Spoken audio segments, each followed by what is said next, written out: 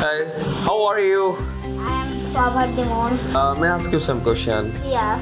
Okay, today I will ask you some idiom and phrase. You have to translate it into Bengali. Okay, are you ready to go? Yes. Okay, I eat humble pie. আমি ভুল স্বীকার করি। Oh, that's great. That means eat humble pie এর মানে হচ্ছে ভুল স্বীকার করা। আমরা যখন কোনো ভুল স্বীকার করি তখন কি হবে তাহলে? Eat humble pie. কি হবে বলো তো? Eat humble pie. Do you eat humble pie?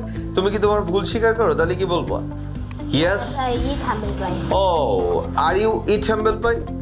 তুমি কি তোমার ভুল স্বীকার করো? তাও কি হবে answer? Yes, I eat humble pie. Fag end. শেষ পর্যায়ে। শেষ পর্যায়ে বা শেষের অংশ। End এই শব্দটা আমরা পরিচিত যে শেষের আর fag end মানে শেষের অংশ। Fair and square. Fair and square. Okay, now I explain you a sentence. Okay, my father is a fair and square person. আমার বাবা হয় একজন সৎ মহৎ ও সৎ মানুষ। সৎ ও সরল। সৎ ও সরল।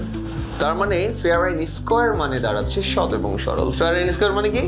সৎ এবং সরল। Fish out of water. অস্বস্তিকর।